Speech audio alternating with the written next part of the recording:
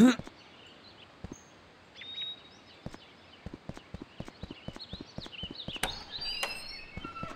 we are in the Lord's apartments, a separate section of the castle. The Lord, his lady, and his children all live here. So does the first knight, the steward, and any honored guests who might be visiting.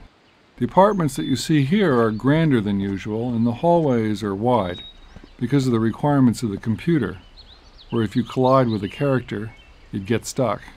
But the basic sense of isolation in a special and very secure part of the castle is correct. The earliest castles were forts, occupied only by soldiers. The families of the nobles lived elsewhere, in great houses. But by the 12th or 13th century, it became clear that the only safe place to live was behind high walls, and the nobles moved their families inside the castles. First, only for short periods of special danger, but eventually into permanent residence. Inevitably, living spaces grew larger and more elaborate. It soon became the rule that women lived in the castle. In fact, if the husband was away or dead, his wife frequently took charge, directing the soldiers in defense of the castle. But right now, everyone's at the tournament. If you want to go there too, you need to prepare yourself. I've talked enough. I'll let you explore on your own. You need to find boots, you need to find a knight's tunic, and you need to find armor. Oh, and you'd better get a drink of water while you're at it. It's pretty hot inside that armor.